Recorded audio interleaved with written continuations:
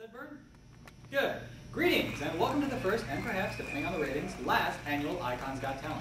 It has come to the attention of those with very little sympathy that they should develop a medium for people with special abilities to showcase their egos, for no reason I can imagine other than to submit this video to any future proceedings as Exhibit A. My name is Richard Begg, and I've worked with Icon for a few years now, and really at this point I consider this place to be an institution, because it has, to me at least, proven that not only can one lunatic be productive, when you get enough of us in a room, we can actually work together.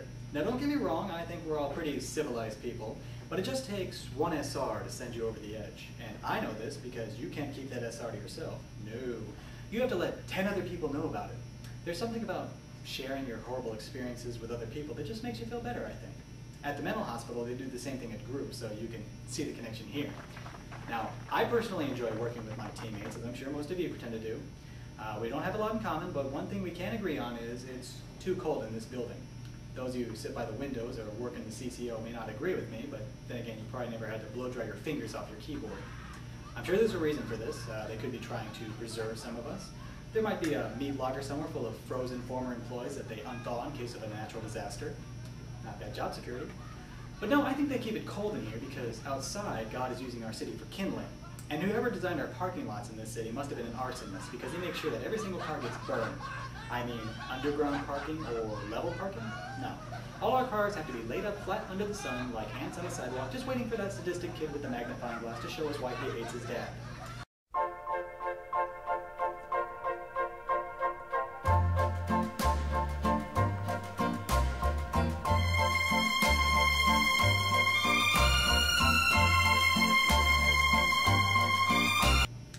Being that my name is Richard, I do hope to follow in the footsteps of other comedians named Richard.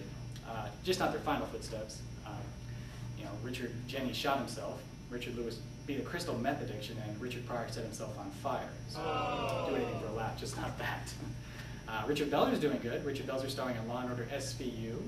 Not getting a lot of laughs on that show, and there's a reason why he always wears sunglasses. Yeah. I'm just going to take a drink right now. That's what comedians do. That way the rest of my act doesn't sound like Nick Nolte. Good actor, by the way, Nick Nolte. You should see him in Three Fugitives with Martin Short. It's a good movie. Pretty good.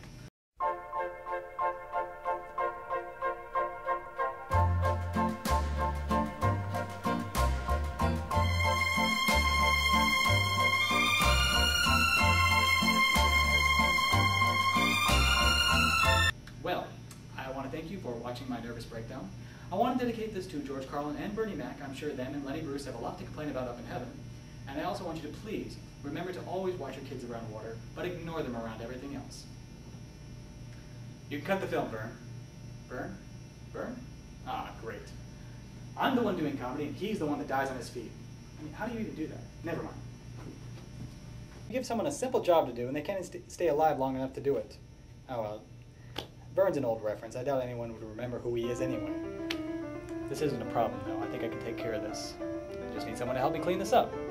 Clean, clean, cleaning, cleaning lady, Lou Begg.